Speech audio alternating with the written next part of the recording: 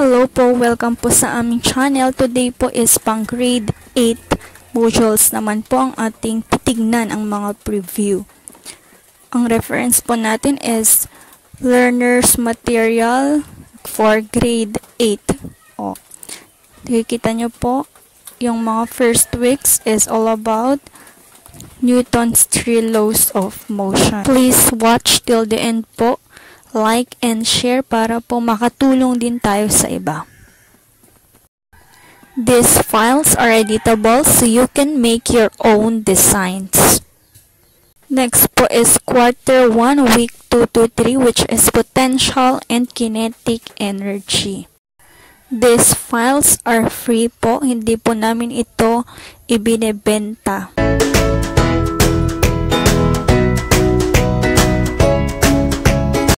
Next is week 4, heat and temperature. Ayan po ang preview nito.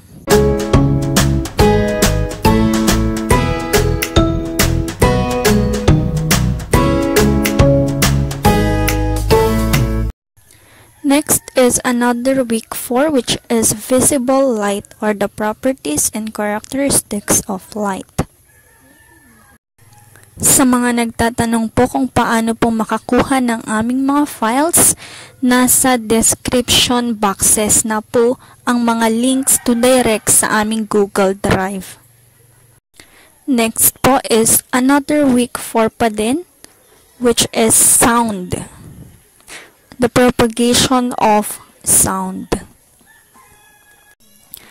Kapag wala naman pong mga links sa description boxes dahil yung mga latest videos po namin kagaya nito, hindi pa po namin na-upload sa Google Drive ang aming mga files. And now let's open the last module for quarter 1, which is electricity. Yung mga different charges po, ayan sila. Yung mga series and parallel connections din po matatakal dito sa last module.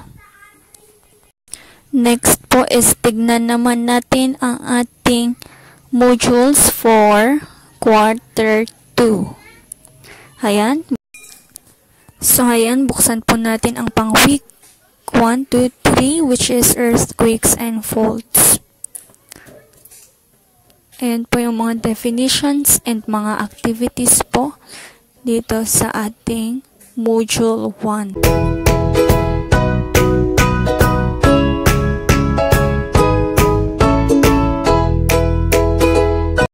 Next is for week 4 to 5, which is typhoons.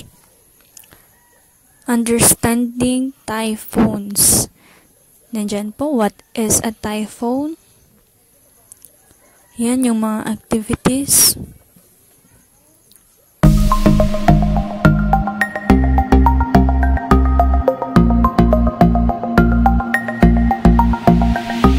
Next po is all about comets, asteroids, and meteors. This is for week 6.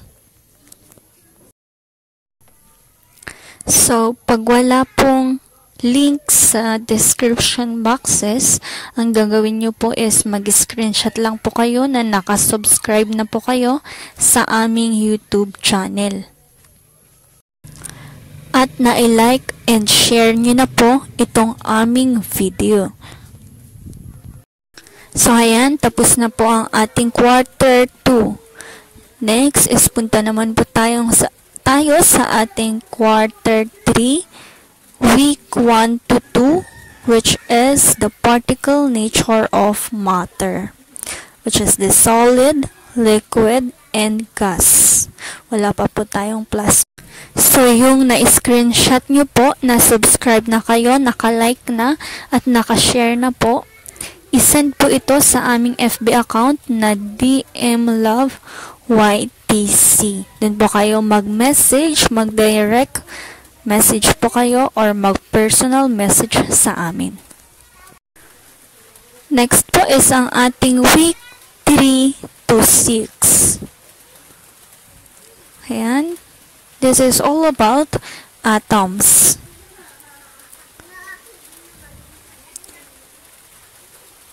the different particles found in an atom, the protons, the electrons, the neutrons, and its nucleus, which is the center of an atom.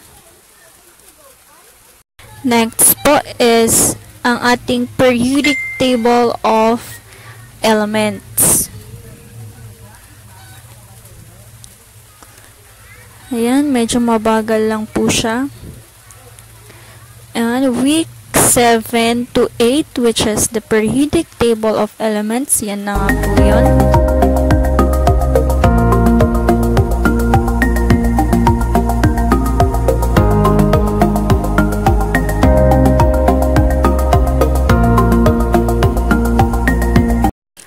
And finally, quarter 4 na po tayo.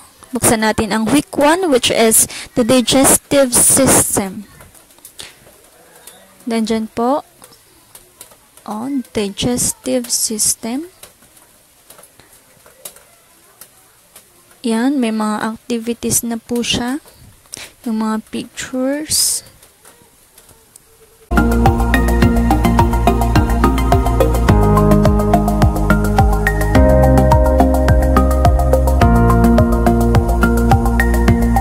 Next po is ang ating week 2 to 3, which is the cellular reproduction and genetics, or the meiosis, the mitosis, mga ganon, yung mga phase, different phase, telophase, anaphase.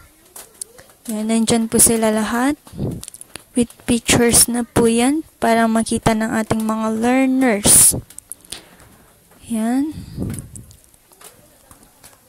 May mga senior high school files din po tayo kung may mga naghahanap or naghahanap po kayo. So, ayan ang ating pong week 4 to 5, which is biodiversity. Nandiyan po the different levels of biodiversity. Nandiyan po ang mga different kingdoms like the kingdoms of plants, animals, the protists, the fungi, bacteria, eukaryotes, prokaryotes, and many more.